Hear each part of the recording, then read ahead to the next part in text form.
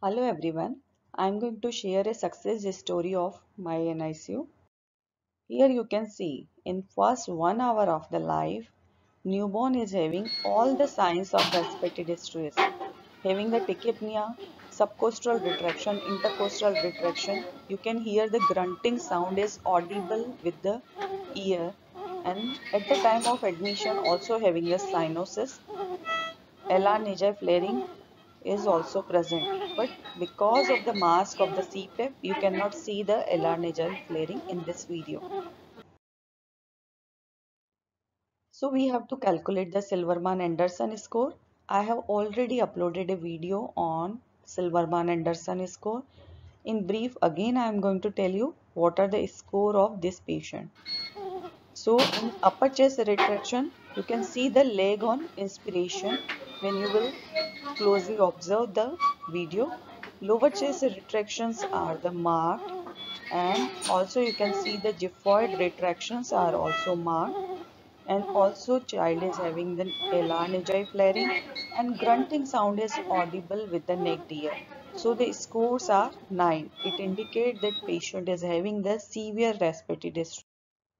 Now the radiologically also in this X-ray you can see the child is having bilateral white lung fields, or we can say whiteout lung appearance.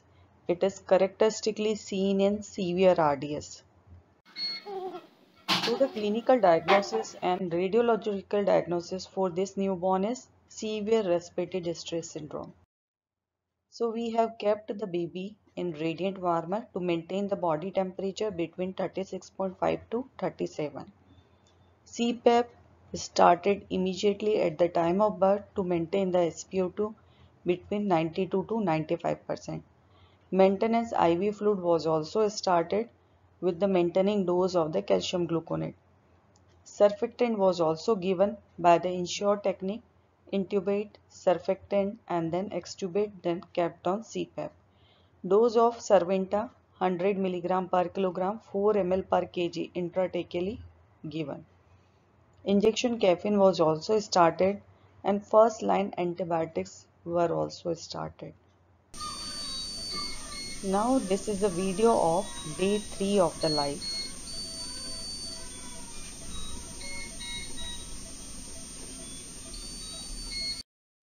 So on third day of life, newborn is having synchronized respiration, no retractions was there, no LR nasal flaring, no grunting sound. So score was 0. It indicates now we can wean the patient from CPAP. So we kept the newborn after the third day of life on free flow oxygen on nasal prong. So in this image you can see the baby is on nasal prong and mother is giving the KMC care. And with KMC care, cap, mitten and sock should be wear, and the position of KMC you can see frog like position. You can see the hip and the knee joints are flexed and also the arms are flexed, and baby is in touch with the mother chest between both the breasts, and the face of the baby should be turned toward the one side, and baby should be covered after that with the any warm cloth. So this is the KMC with the nasal prong started on the 4th day of life. And this is a video of 10th day of life, and here you can see baby is playful, active and taking the feed. On 4th day of life we have started the tube feed also with the nasal prong, and then slowly tube feed was step up, and by 7th day of life baby was accepting the katori spoon feed also. So gradually we have step up the tube feed and shifted on the katori spoon feed. So this is the video of 10th day. And on 10th day you can see mother is continually giving the KMC care. Even at the time of discharge we have advised to continue the KMC care at the home.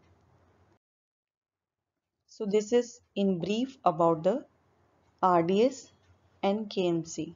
Thank you so much.